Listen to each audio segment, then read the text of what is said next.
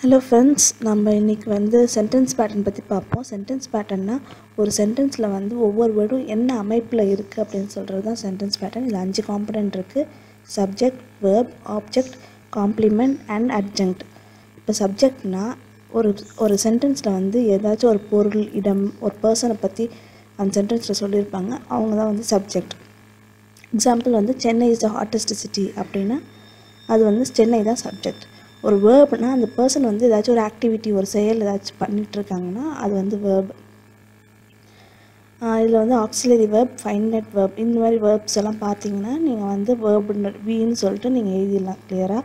ஆம், S, was, where, have, had, does, two, did, must, should, want, இந்த மாதிரி இருக்கிற எல்லா வேர்ப்ஸும் வந்து ஆக்சிலரி வேர்ப்ஸ்.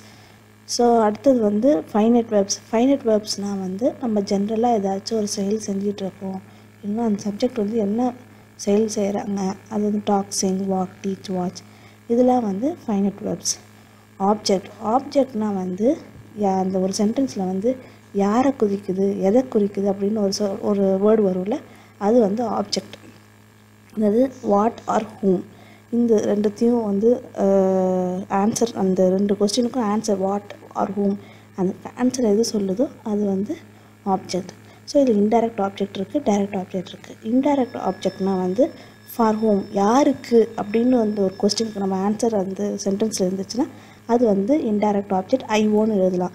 டைரக்ட் ஆப்ஜெக்ட்னால் எதை அப்படின்னு சொல்லிட்டு சொன்னோம், அந்த கொஸ்டின் கேட்டு அந்த ஆன்சர் வந்து நமக்கு அந்த சென்டென்ஸில் இருந்துச்சுன்னா அது வந்து டைரக்ட் ஆப்ஜெக்ட். ஃபார் எக்ஸாம்பிள் வந்து ஐ ரோட், ஐ வந்து சப்ஜெக்ட், ரோட் வந்து வேர்ப்.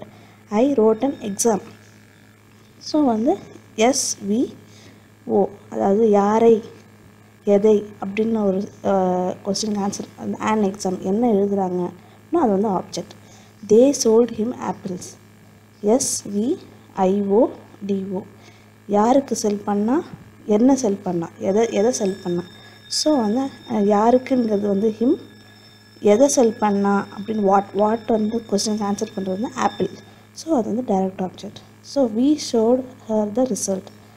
ஸோ விங்கிறது சப்ஜெக்ட், ஷோட் வந்து ஒரு வேர்பு, ஹர் யாருக்கு, ஐஓ, த ரிசல்ட் எதை காமிச்சாங்க அப்படின்னா டைரக்ட் ஆப்ஜெக்ட். ஸோ யாருக்கு, எதை, so IO DO confuse ஆகிக்காதீங்க. So my friend gave me a pen, இதில் வந்து மை ஃப்ரெண்ட் அப்படின்னுங்கிறது வந்து சப்ஜெக்ட். ஸோ மை ஃப்ரெண்டு தனித்தனியாக நீங்கள் கன்ஃபியூஸ் பண்ணிக்காங்க. ஃப்ரெண்டை பற்றி தான் இப்போ பேசுகிறோம், சப்ஜெக்ட்.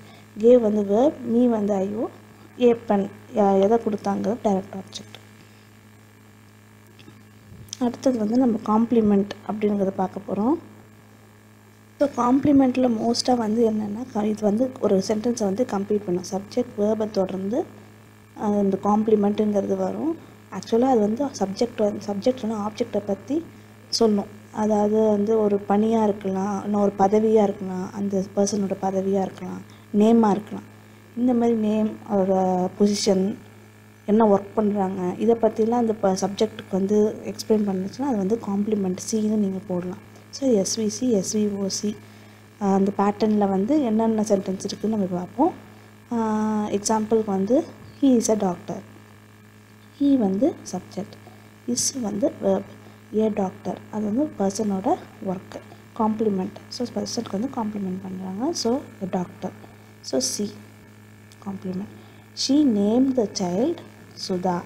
ஸோ இதில் வந்து ஷீங்கிறது வந்து சப்ஜெக்ட், நேம்டுங்கிறது வி, வேர்ப், என்ன நேம் பண்ணாங்கங்கிறது வேர்ப், த சைல்டுங்கிறது ஆப்ஜெக்ட், சுதானுங்கிறது வந்து பேர். ஸோ இது வந்து ஒரு காம்ப்ளிமெண்ட்.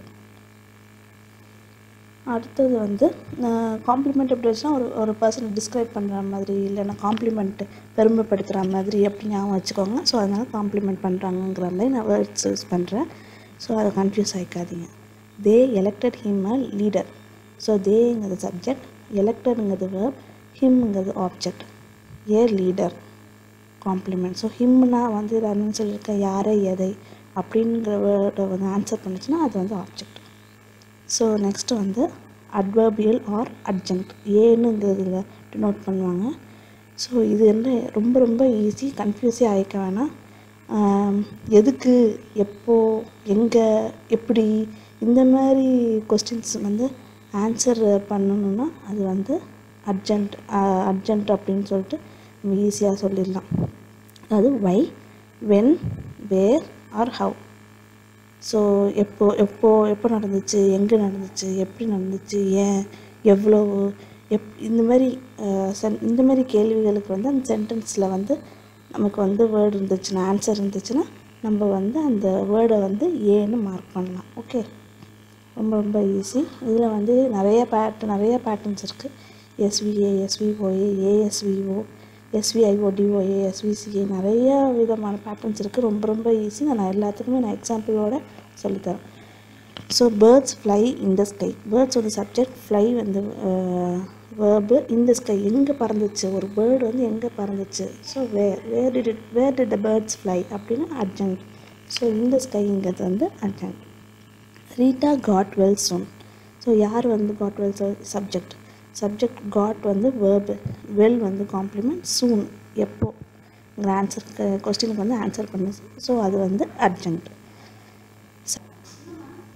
ஸோ வந்து சடன்லி ஷீ ஸ்மைல்டு அப்படிங்கிற சென்டென்ஸில் வந்து சடன்லிங்கிறது வந்து வென்னுங்கிற கேள்விக்கு வந்து பதில் கொடுக்குது. ஸோ எப்போ சிரிச்சா அப்படின்னு சொல்கிறோம்ல. ஸோ அது வந்து அர்ஜென்ட். ஷீ வந்து சப்ஜெக்ட், ஸ்மைல்டு வந்து வேர்பு. ரொம்ப ஈஸிங்க. அர்ஜென்ட்டு ரொம்ப கன்ஃபியூஸே ஆக வேணாம். நிறைய எக்ஸாம்பிள்ஸ் வந்து அடுத்தடுத்து பார்ப்போம். He answered my question instantly.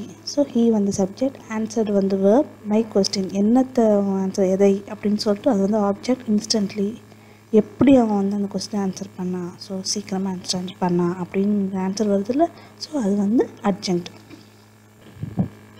பிரபுங்கிறது வந்து subject, சென்ட்டுங்கிறது verb, her IO, the car வந்து டிஓ, எஸ்டர்டே என்னைக்கு வந்து அந்த காரை சென்ட் பண்ணா, எப்போ அப்படின்னு சொல்லிட்டு கொஸ்டின் ஆன்சர் பண்ணுது. ஸோ அது வந்து அர்ஜென்ட். ஸோ நெக்ஸ்ட் எக்ஸாம்பிள் வந்து yesterday we painted the room green. எப்போ அப்படிங்கிறது வந்து எஸ்டர்டே ஆன்சர் பண்ணுது. ஸோ அது வந்து அர்ஜென்ட். வி யார் பெயிண்ட் பண்ணா, எஸ் அது வந்து சப்ஜெக்ட், பெயிண்டட் வந்து வேர்ப், த ரூம் என்னத்தை பெயிண்ட் பண்ணாங்க, எதை பெயிண்ட் பண்ணாங்க. ஸோ அது வந்து ஆப்ஜெக்ட். க்ரீன் வந்து complement. I saw a snake in the garden. ஐங்கிறது வந்து சப்ஜெக்ட், வேர்ப் வந்து saw, a snake எதை பார்த்தாங்கிறது ஆப்ஜெக்ட், in the garden வேர் எங்கே பார்த்தாங்க அப்படின்னு ஒரு கேள்விக்கு ஆன்சர் பண்ணது in the garden. ஸோ அது வந்து urgent. I shall meet you tomorrow அப்படிங்கிற ஒரு சென்டென்ஸ் இருக்குது. ஐ வந்து சப்ஜெக்ட், ஷால் மீட் வந்து வேர்பு, யூ வந்து ஆப்ஜெக்ட், அண்ட் டுமாரோ வென்னுங்கிற கொஸ்டினுக்கு வந்து ஆன்சர் பண்ணுது. ஸோ அது வந்து அர்ஜென்ட் ஏ. ஸோ டுமாரோ வென்னுங்கிற கொஸ்டினுக்கு ஆன்சர் பண்ணுது, அது வந்து urgent A. Students are playing football now. The students வந்து சப்ஜெக்ட், ஆர் பிளேயிங் வந்து வேர்ப், என்ன விளையாடுறாங்க அப்படின்னு கேள்வி பேசுகிறோம். அது வந்து ஆப்ஜெக்ட். எப்போ அப்படின்னா நவ் இப்போ விளையாடுறாங்க. ஸோ அது வந்து urgent. We completed the work on time. So விங்கிறது subject, completed verb, the work object எதை கம்ப்ளீட் பண்ணாங்க, ஆன் டைம் எப்போ கம்ப்ளீட் பண்ணாங்க, கரெக்டாக கம்ப்ளீட் பண்ணிட்டாங்க டைமுக்கு அப்படின்னு சொல்லிட்டு அது வந்து அர்ஜென்ட். நெக்ஸ்ட் எக்ஸாம்பிள் வந்து he song a song மெலோடியஸ்லி. He வந்து சப்ஜெக்ட், சாங் வந்து வேர்ப், யாருக்கு வந்து பாடினாங்கிறது ஐஓ, ஏ சாங் வந்து டிஓ, மெலோடியஸ்லி வந்து அர்ஜென்ட் எப்படி பாடினாங்க. ஸோ அதுக்கு ஆன்சர் பண்ணுறது மெலோடியஸாக பாடினாங்க. ஸோ ஆகும். நெக்ஸ்ட் வந்து Vasu Singh every morning. So Vasu வந்து சப்ஜெக்ட், சிங்ஸ் வந்து வேர்ப், எவ்ரி மார்னிங் எப்பயுமே பாடிட்டுருப்பான், அது வந்து அர்ஜென்ட். ஸோ அவ்வளோதாங்க சென்டென்ஸ் பேட்டர்ன். இந்த எக்ஸாம்பிள்ஸை நீங்கள் 2-3 வாட்டி பார்த்தாலே ரொம்ப ஈஸியாக புரிஞ்சிடும். எல்லா கொஸ்டினும் நீங்கள் கரெக்டாக ஆன்சர் பண்ணலாம். ஸோ இந்த வீடியோவை லைக் பண்ண மறந்துடாதீங்க, சப்ஸ்கிரைப் பண்ணுங்கள், உங்கள் ஃப்ரெண்ட்ஸ்க்கெலாம் ஷேர் பண்ணுங்கள். ரொம்ப சிம்பிளாக புரிஞ்சுக்கலாம் சென்டென்ஸ் பேட்டர்ன் பற்றி. ரொம்ப தேங்க்ஸ்.